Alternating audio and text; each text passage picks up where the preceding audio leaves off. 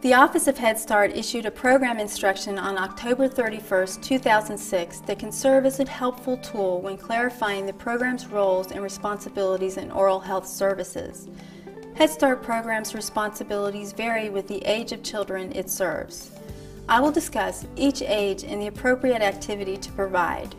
For infants under the age of 1, at least once during the program day, staff or volunteers must wash their hands and then cover a finger with a gauze pad or soft cloth and gently wipe the infant's gums.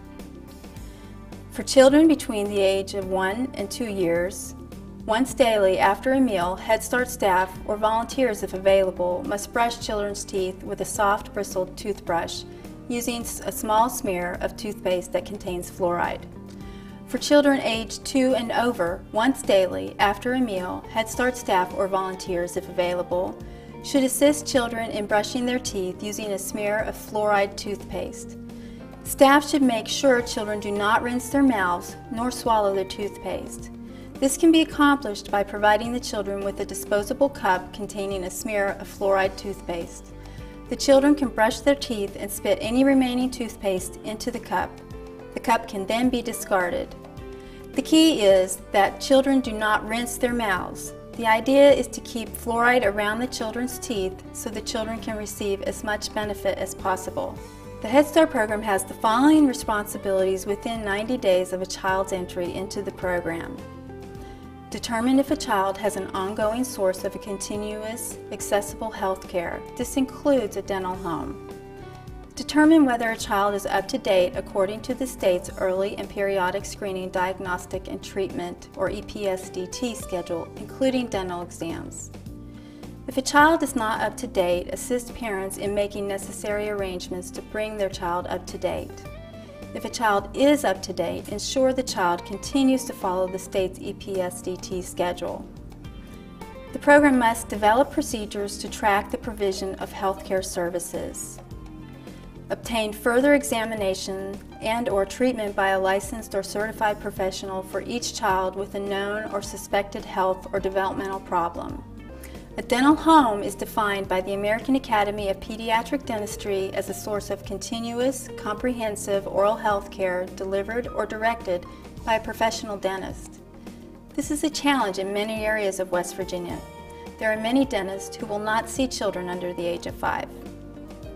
Head Start programs can bring providers on-site or use mobile dental vans to assist parents in obtaining examinations and/or to begin treatment services. At the same time, we can work with the family to secure continuous dental care for their child. If a child is not up to date, programs must assist parents in bringing the child current. Assistance to parents includes providing education to help parents understand the importance of having their child see a dentist, identifying dentists in the community that accept Medicaid or other forms of insurance or that provide free oral health care, providing and/or arranging for transportation to the dentist, and arranging for child care services. In instances where parents are unable to accompany their child to the dentist, Head Start programs with written parental consent can either transport the child to the dentist or have the dentist come to the center to provide services to the child. For children who are found to be up to date according to the state periodicity schedule, Head Start grantees must ensure they continue to follow the recommended schedule of well child care. In order to maintain a child's oral health, it is critical that procedures for identifying any new dental concerns be implemented as required in 1304.20D. Staff having day-to-day interactions with children such as bus drivers, teachers, assistant teachers, family service workers, cooks, and all other staff must be familiar with these procedures in order to help identify children in need of dental care as soon as possible. West Virginia's EPSDT periodicity schedule requires physicians to make a referral to a dentist at age 2. Earlier initial dental evaluation may be appropriate for some children.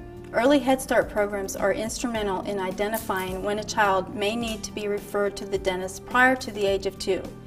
This information can be accessed at the West Virginia Department of Health and Human Resources website. Paying for dental services. Early Head Start or Head Start program funds may be used for medical or dental services when no other source of funding is available. If a child is enrolled in Medicaid and there are no dentists available to provide services, then Head Start or Early Head Start program funds can be used to pay for dental services. Head Start programs should document what efforts were made to find other funding sources and why the program decided it had no recourse other than using Head Start funds to cover required dental services. Head Start focuses on prevention and early intervention.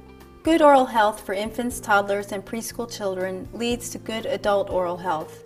Good oral health is essential for a child's behavioral, speech, language, and overall growth and development. We must not allow the attitude to continue that baby teeth don't count since they are not adult teeth. As with everything we teach children and families in Head Start, we strive to build long-lasting behaviors that can benefit children their entire lives. Additionally, there is an immediate negative impact on a child's overall health if decay is allowed to flourish in a child's mouth. It becomes more than just an ugly smile. Infection can occur and serious health issues can arise from this, including death. It is Head Start's responsibility to provide good information to parents so they can make good decisions for their children. We must educate parents and support them in good oral health practices. West Virginia Partners for Oral Health hope that you found this training DVD helpful and will be able to use the information provided to improve the oral health of children in this state. We also hope that it helps to build lasting relationships between local Head Start programs and oral health professionals. As a team, we can tackle this issue and improve the lives of children in West Virginia.